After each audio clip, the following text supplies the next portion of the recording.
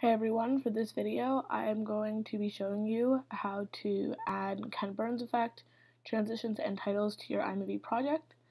As you see here, I have a started movie file with 3 videos, and I'm going to start by showing you how to use some transitions in your video.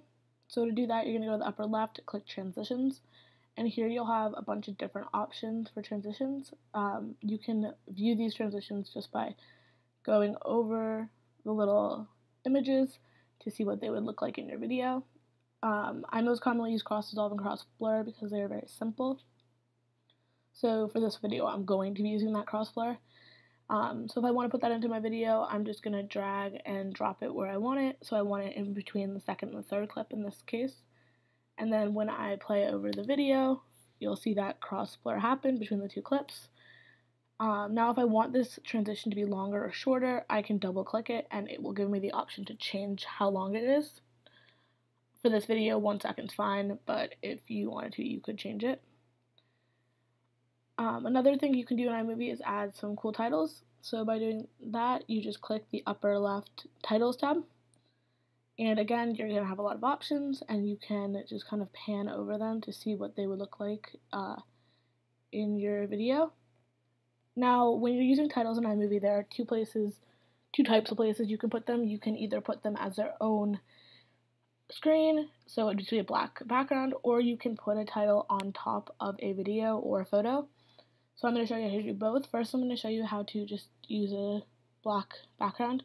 To do that, you're going to pick whichever one you want. I'm going to use expand, and I'm going to put that in the beginning to make an intro title to my video. To do that, I'm going to drag and drop it to the beginning of the video, and then as you see it's there. If I double click it, you'll have the option of changing what it says. So for mine, I'm going to write SJU Campus because that's what the video's of. I can change the font, how big it is, where it's positioned, so if it's on the left, right, middle. I can bold it, italic it, change the color of it, whatever I want.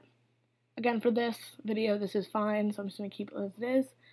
Now, if I wanted to make this clip longer or shorter, I could go up here and click the little I called Clip Information, and I can change how long I want it. So let's say I want it for 3 seconds instead of 4. I'm going to click 3 and there.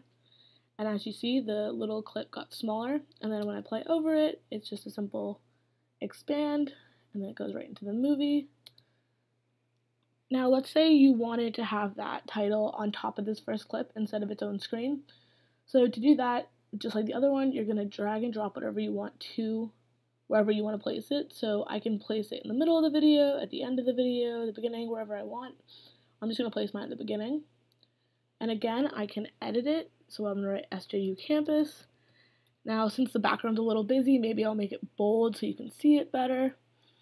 And I can change how long it is by grabbing the end of the clip and just moving it forward or moving it out. So I'm going to make it a little shorter. And then when I play over it, it'll appear on top of the video and then disappear and go into the rest of the video.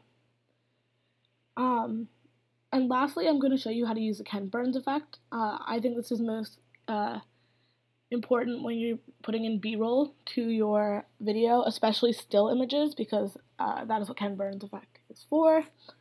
So to do that, I am going to go to the My Media. I'm going to take this little picture here I have of St. Joe's, and I am going to put it into my video.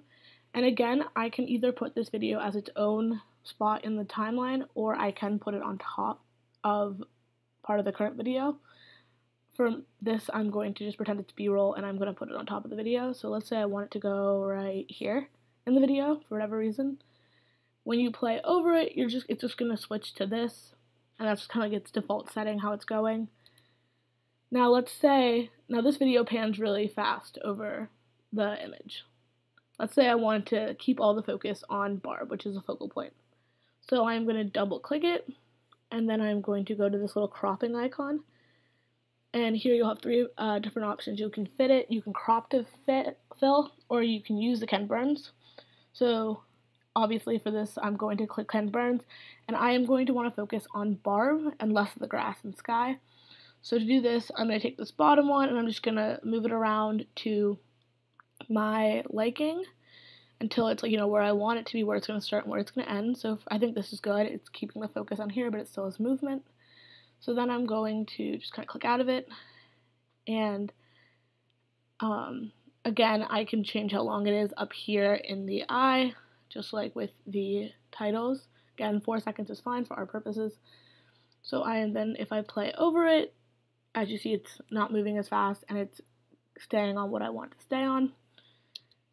And yeah, so that is how you use the Ken Burns effect, transitions, and titles in iMovie. Hopefully that was helpful, and I hope you guys have a good day.